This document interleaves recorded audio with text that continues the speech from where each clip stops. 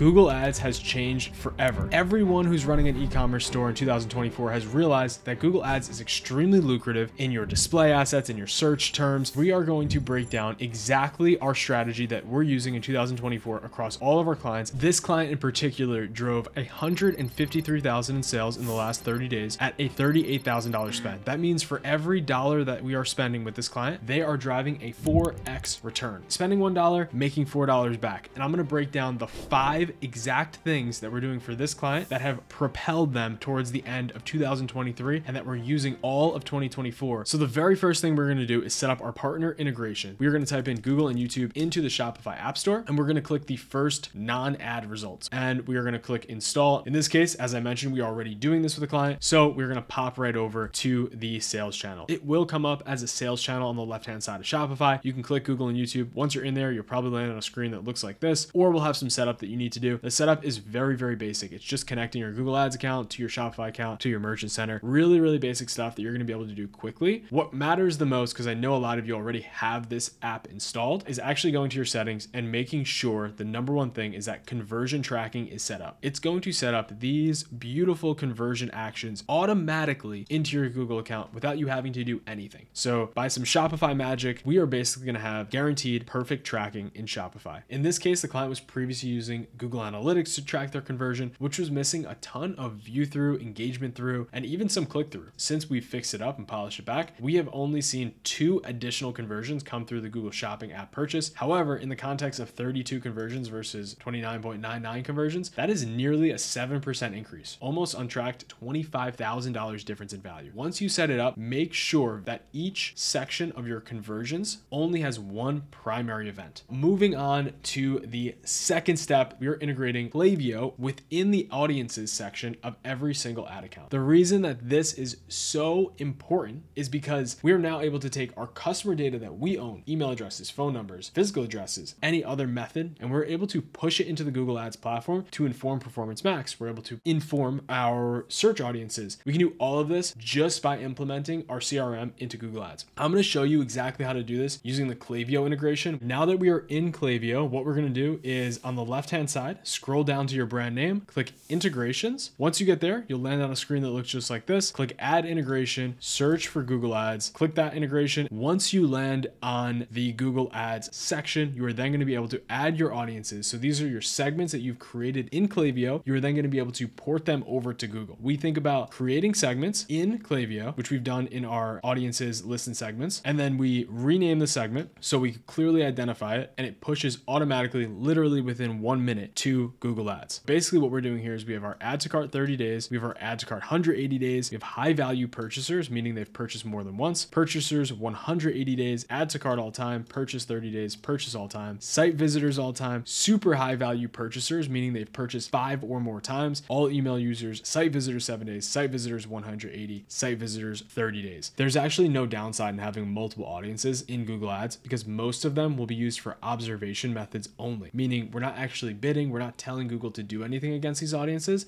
unless there's a positive signal. No negative signal will actually hurt or change the way the Google algorithm is bidding. So these are purely observational unless we want to use the really, really high value ones to target specifically. Don't be afraid if you have 10, 20, even 30 different audiences in here, depending on the size of your business. What I will say is that each of these segments should have about 1,000 people in them. If you're under that, if you're a smaller brand that's just starting out, just group together a few things, get it as close to 1,000 as possible. If you can't get there, start small, and as they build, they'll become more and more relevant in Google. The final piece to this puzzle is bringing these over from Klaviyo to Google Ads and then actually leveraging them inside of Google Ads. So I'm going to show you exactly how we do that in 2 different ways within the Google account that I was mentioning before. So the place we like to use these audiences are first in our Performance Max campaigns. So what we're going to do is head over to our primary Performance Max campaign, go to your asset groups and click signals here on the right hand side. There's going to be a little pen. You can click that. Within here, we are going to go down to our audience signal and click the edit button one more time. Once this loads up, you're going to see this very first big section here is going to be called your data. Within this your data section, we are going to have the ability to add all of those Klaviyo customer lists that I mentioned last time. We are going to inform Google who's interacted with our business and who could potentially be a future customer. So what I'm going to do, I'm going to select everyone here who has made an action for us that has been more valuable than others. I really want to hit purchasers all time, add to cart 180. So we're setting these up as 4 customer lists, and we're going to go down here and we're going to click save, meaning anywhere else that it applies, we are going to have it push right here as well. At the bottom, you can click save, and then we are going to go right over to our branded search campaign. On the left-hand side, we're going to click audiences yet again. Once this loads up, we are going to click this button that says add audience segments, campaign, and same thing again. We are going to easily type in Klaviyo, and you'll see if you scroll down just a little bit, we have all of our customer list. And just to keep this easy, you can just click this one button, how have they interacted with your business,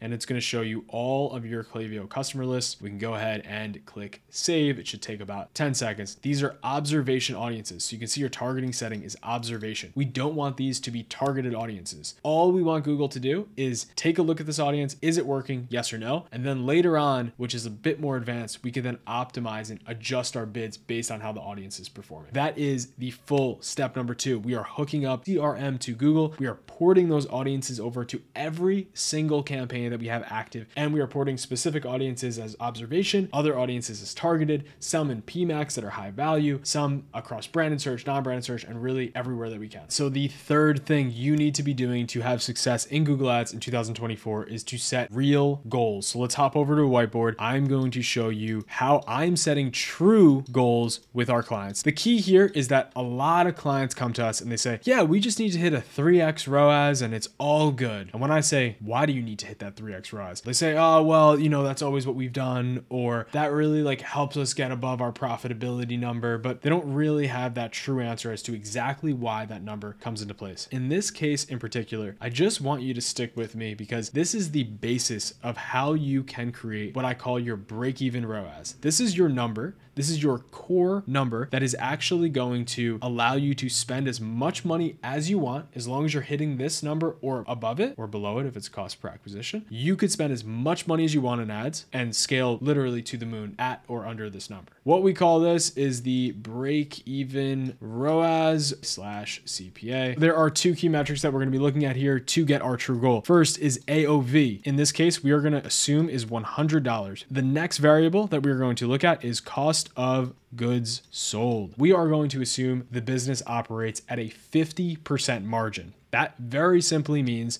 if we sell $100 worth of product, we make $50 worth of profit because those goods cost us 50%. In this case, we are going to assume 50%, which equals $50 in profit when we are operating at a $100 average order value. What does this mean for our 2 primary metrics, which are going to be ROAS and CPA, or also known as cost per acquisition? If you're operating at a 50% margin, your ROAS to achieve break even, so this is key, break even ROAS here, is very, very simply going to be how many times this $50 profit is divisible into this 100, which in this case is 2x because 50 goes into 100 twice. To get your break-even CPA, what you're going to do is, again, really, really straightforward. You are going to multiply your average order value times your cost of goods sold as a percentage. So we're taking 100 times 50%, which is 100 times 0.5, and we get, again, $50. Now, these numbers are pretty, they're round, they work out because we're working at a 50% margin, but in your case, you should be operating at a very specific margin. If you're 21.3%, plug it in here and understand your goal. These ROAS numbers will change drastically depending on your cost of goods. This is a very standard situation that we see. We see around 25 to 30% margin plus different fees and stuff going into whatever business we're running with. We try to hit around a 2x ROAS for specific clients or a $50 CPA. They usually line up hand in hand. How we are actually setting up these ad accounts, there are 2 things that every single person needs to do. So let's hop over to our Google Ads account, specifically that account that I was showing you before. And what's pretty funny here is just in the time that I'm recording this video, our overall return on ad spend has actually gone up just a tiny bit by a few $1,000s. As I mentioned before, this is the strategy we're using to scale about $38,000 in spend over the course of 30 days to drive a 4x ROAS at $153,000 in revenue, spending $1, making $4 in return. Here is exactly what we're doing. The first things first is we are setting up a Performance Max campaign. This campaign is very straightforward. It is the standard Performance Max campaign that we're launching. All you need to do is set up your your core Performance Max campaign with your best-selling products. If you only have 3-4 products, then all your products need to be in here. However, if you have 200, 300, 400 products, then break down a few listing groups. They can be broken down by price or collection. Once you set up this Performance Max campaign, I recommend setting the budget a little lofty and then guiding it with a target ROAS. So in this case, our target ROAS for this is 400%, which is exactly what we're hitting over the last 30 days. Set it up right at your goal and let it be for quite a while. Here is tip number 5 for 2024 Performance Max, Google Ads, and shopping ads. We are actually, in addition to running